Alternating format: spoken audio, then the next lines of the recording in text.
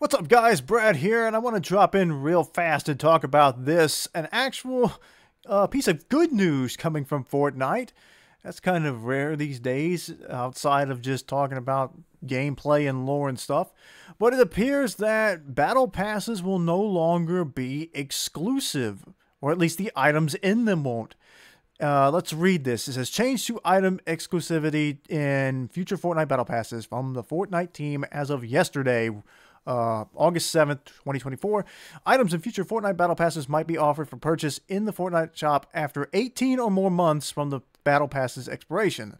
Battle pass item may include a different number of its alt styles each time it comes to the shop.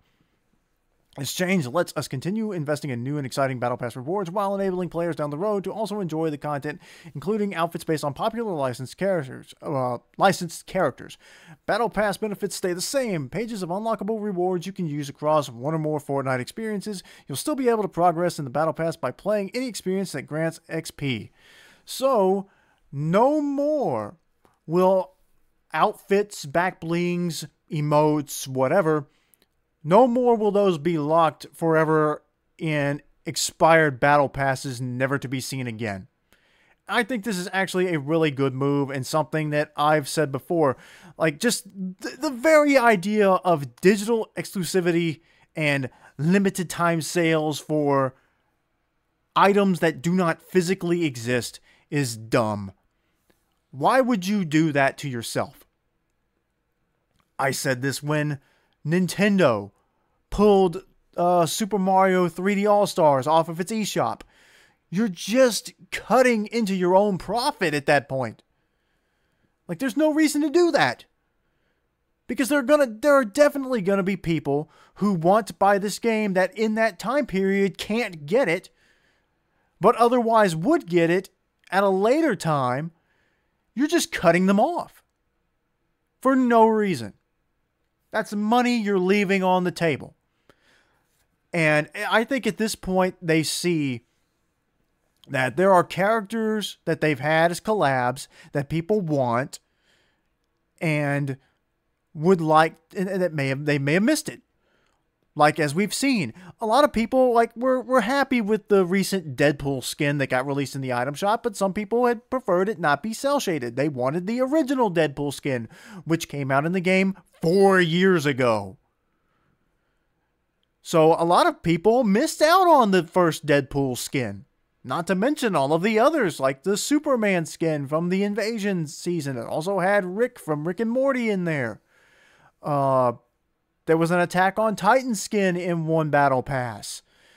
Doom guy. The guy from The Witcher. Gwenpool, whatever her name is. Not Gwenpool, God. Spider-Gwen. Gwen Stacy. I think, isn't that her name? Spider-Gwen. We'll just call her Spider-Gwen. Ghost Spider, I think, is her actual, like, superhero name. But, a lot of those characters, even Magneto, Korra, there's so many characters that they got the rights to put in their battle passes that people will have missed out on and want to see again at some point. This will allow them, and by the way, this is going to be them selling in the shop, and they're going to cost way more than the battle pass. Now, the thing that gets me about this whole situation is the people I've seen on social media, on Twitter, complaining that, oh, my skin's not going to be exclusive anymore. I'm like, what? Like, did you really care about that? Is having a skin and it be like, oh, well, this lets people know I've been playing for so long. I'm like, who cares? Who really cares? Why does that matter? Why? That'd be like saying, like, oh, look, I have a Nintendo. I have an old NES system, an old Famicom, and I should be the one who gets to play all these old games. You shouldn't get to play these old games on the Nintendo Switch because you missed out. You should have been born sooner, or you should have had the money earlier. You shouldn't get to play all these games from the NES.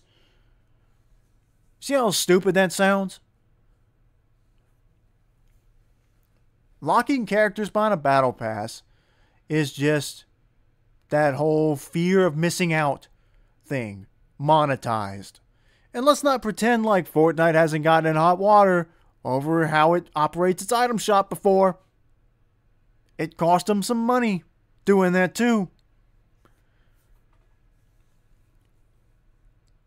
So I'm actually glad to see this. This is something I've said in the past that should happen. And like, I would like to get the original Peely skin.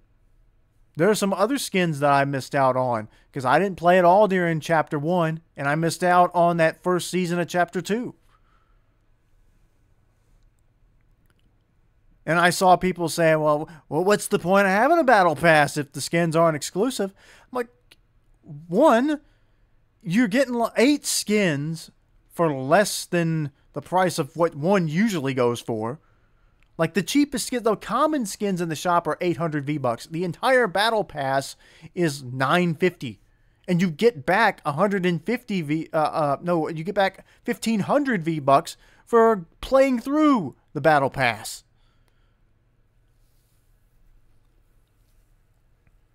So yeah, there is a reason to still get the battle pass if you play this game often enough. If you actually intend to progress through the battle pass just by playing it. I mean, I wouldn't get the pass if you're intending to buy levels unless you just have plenty of money to throw away for that. But as long as the battle passes are largely still focused on the story of that season, the way it's been being for the past few seasons, then I say that that's a great idea. The battle passes should be skins that are heavily involved in whatever part of the story that's being told that season. Just like we've got in the current season. You got the Machinist. You got Peabody doing stuff. You got Megalodon, who's the boss of the season. The main villain of the season. And you're going to have the collab skins. Like Magneto is involved in the story. So as long as the characters are important to the story, they should be in the battle pass. Maybe you can have just a throwaway skin in there if you want. But I think battle passes should be storyline heavy. That should be what they are. Throw in one collab, or sometimes they throw in 2 collabs, and then maybe one gag character, just one random character, just for like, oh, here's a remix of an old skin that maybe you guys really, really liked. But that's my opinion.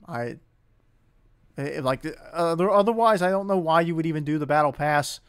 Like, if it's just random skins like that, I don't get. If there are skins in the story, if there are characters in the story that are important, they should be in the battle pass. But anyway, that's all I wanted to talk about. Is I think this is a really good idea. That it says, and this article here from Fortnite goes over the different rules and stuff. It basically just says that anything that's a part of the battle pass has the potential to return into the item shop after 18 months. I think that's fair too. So that people who buy the battle pass will have it exclusive for a year and a half. That's a long time between the time that a season is relevant and then these skins and items are repackaged to be sold individually.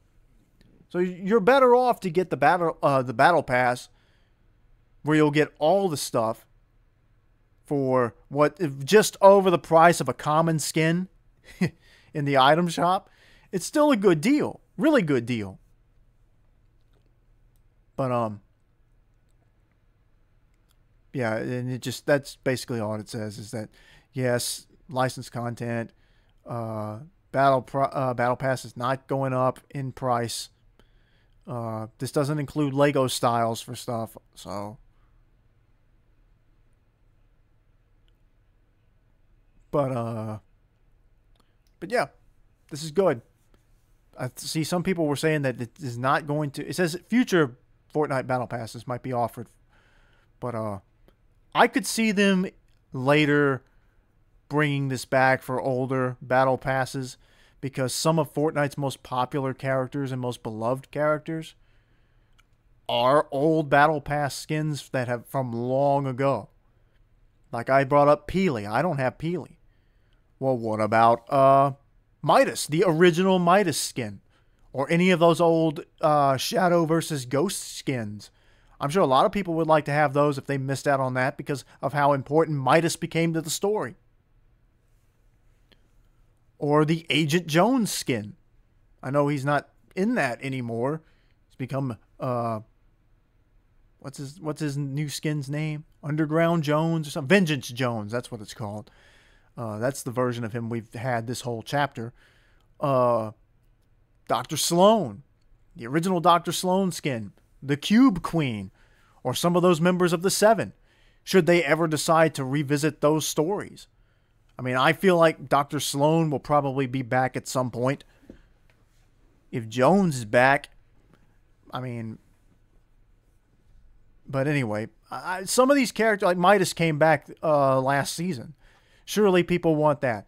But, yeah, this would be a way to keep, to make older characters relevant again.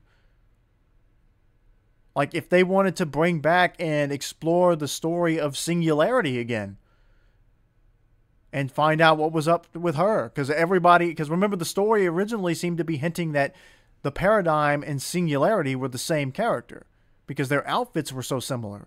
But then Fortnite decided that they wanted Brie Larson to be the Paradigm, and they kind of retconned some stuff. And officially, they've said that the Singularity Paradigm comparisons were an intentional misdirection. That ain't true. They got Brie Larson and they wanted to put her in the game. I mean, just be honest. Just be like, we wanted to make her this important character. The same way that we wanted to make Dwayne Johnson the Foundation. That's all that was. You don't have to make up a story about how you were intentionally misdirecting us the whole time. But anyway, so I say thumbs up here.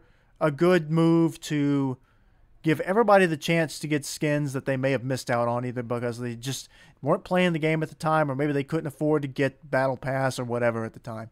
Gives everybody a chance to miss the and I'm guessing part of it because like the story was bringing about the Paradigm. The Paradigm accidentally ended up in the item shop, and people rushed to buy it.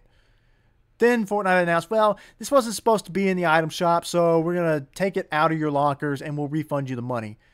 And I don't know if this was after or before Donald Mustard responded to a tweet from Tim Sweeney on Twitter, where Tim was talking about his favorite tabs to look at on Twitter in what particular order.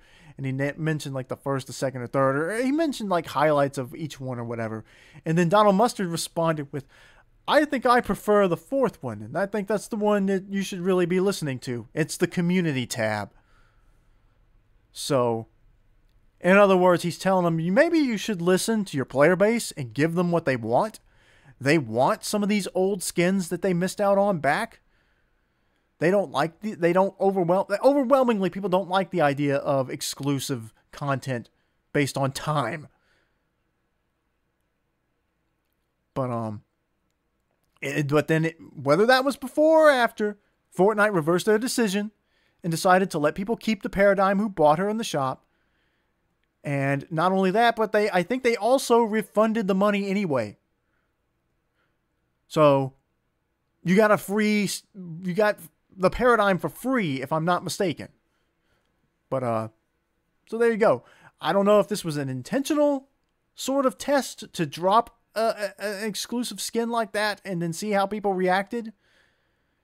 And then they followed up with this by saying like, hey, you know what? People will throw money at us if they get a Battle Pass skin that they did not have.